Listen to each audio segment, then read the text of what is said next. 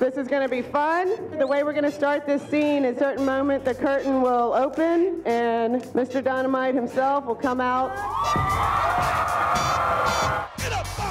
James was one of the first people to do a live record, which was the Live at the Apollo album. And so really what they did was they opened up a new avenue for artists to record and have the reaction of the audience there, which lent so much excitement to the project.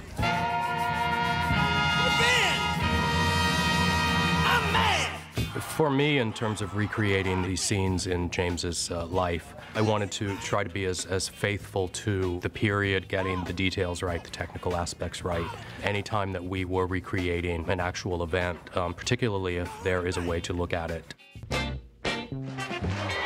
Live at the Apollo doesn't actually exist on video, but the Apollo Theater, people are very familiar with that, and that was one of our bigger challenges, was to create the Apollo Theater in a middle school here in Natchez, Mississippi.